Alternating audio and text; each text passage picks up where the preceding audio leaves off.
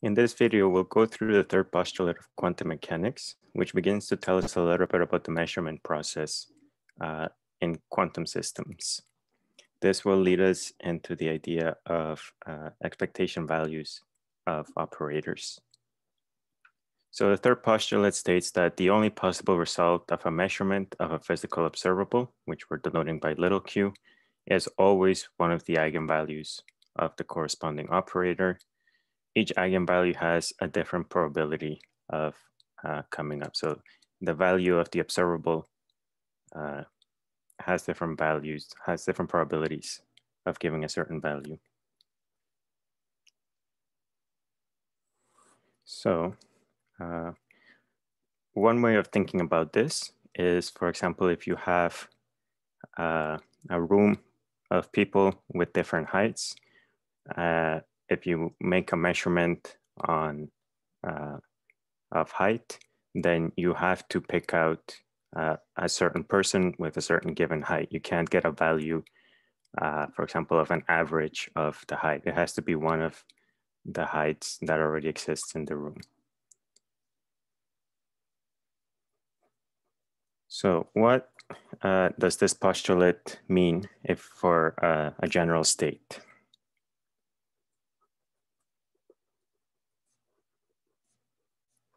So for a general state that we're denoting by ket psi,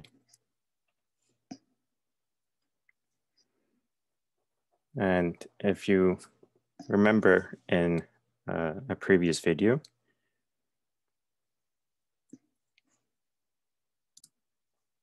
we said an operator has a set of eigenfunctions, which we're going to say are normalized for simplicity, which form a complete and orthonormal basis in which you can express any state as a linear superposition of these eigenfunctions. So what this means is you can express any state like this for a discrete spectrum, where again, Ci is given by the inner product of the corresponding eigenfunction with your general state. Okay, so we're gonna try to make a measurement in this state of the observable corresponding to this operator Q hat.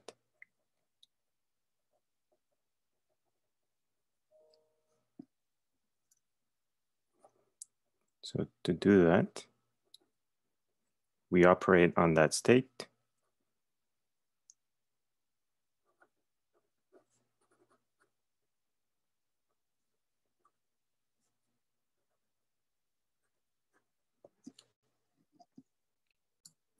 So because operators act on kets, we can bring this inside of the sum.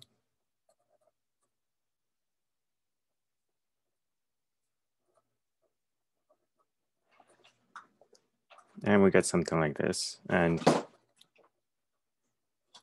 since postulate 2 said that for when we try to make a measurement with an operator on one of the eigenfunctions, this is described by an eigenvalue equation. So you just get the value of your observable as the eigenvalue, which we're going to denote by Qi. So that means that we can replace Q hat ket Ki by the number Qi times this. That doesn't help us very much in interpreting this because we still have this abstract quantity Qi. So what we're going to do is we're going to try to get rid of this Qi by using orthonormality.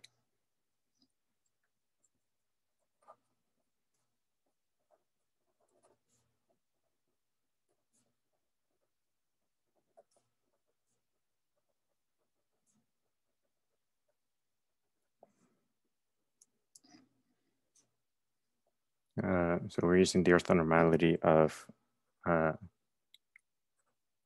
the set of QIs. And the way we're going to do that is we're going to operate on the left-hand side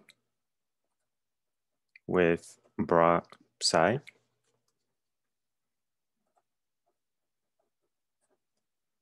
Okay, so this is what we had up here, and now we're just adding a bra on the left-hand side.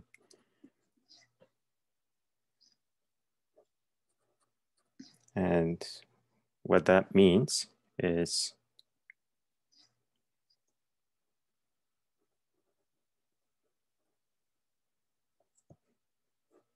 the bra in this particular case is represented by this quantity, so it's still a linear superposition, but with the ket turned into a bra and this turned into its complex conjugate.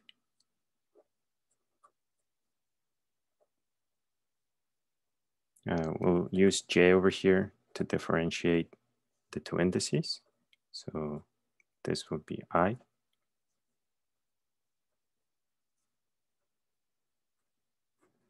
And over here, we just retain what we had to begin with. We're going to combine the two sums together.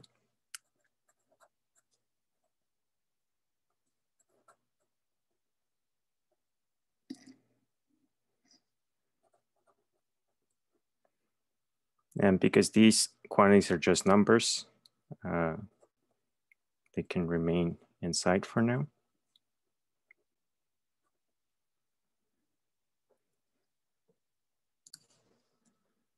Okay, so all of this just gives you, in general, some complex number.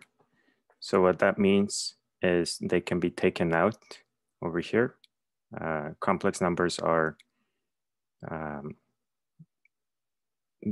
commutative or distributive. They can, whether you multiply this with over here or out here, it doesn't matter.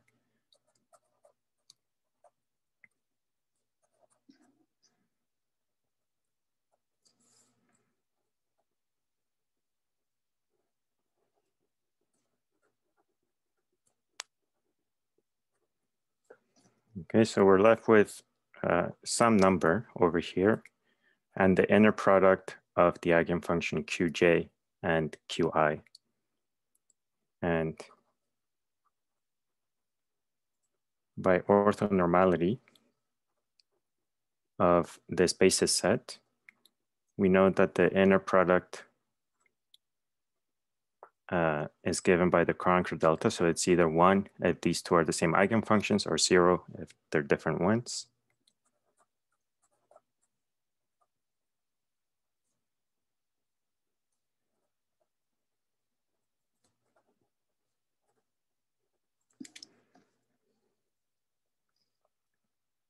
So here I've just replaced the inner product by the Kronecker delta.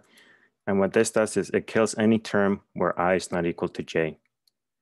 And what that means then is one of the sums collapses into a single term. And it doesn't matter whether you choose the index I or j, they're just dummy indices. So this is 0 whenever j is not equal to I. So that means that this has to become an I. It's the only non-zero term. And then all of the other i's remain the same, like that. Because this is the same number, just complex conjugated. This gives you the square modulus of that number. And what you should notice is this is starting to look a lot like the expression for an expectation value of a random variable.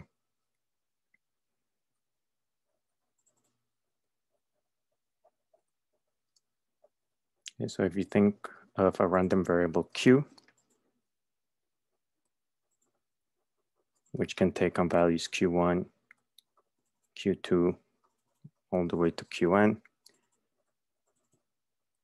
the expectation value of q will be equal to the probability. So this is with probability p1, p2, or pn Then the expectation value is the sum of the probability of each event occurring times the value of that event.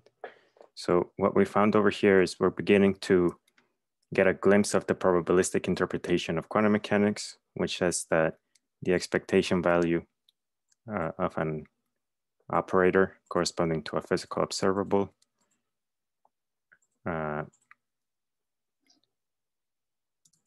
will be related to the square modulus of the probability amplitudes.